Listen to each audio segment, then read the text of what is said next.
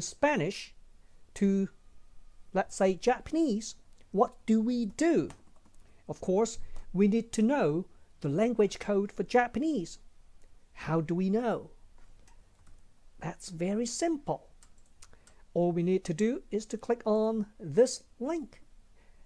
It will give us the complete listing of all the language codes. Let's do that.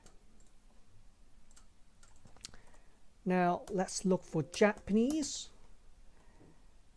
Okay, the code is JA.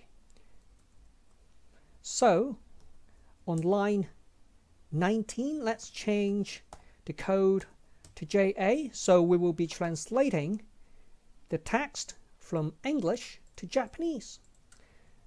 While we are at it, let's change the text as well. Okay, we will say this is a lot of fun.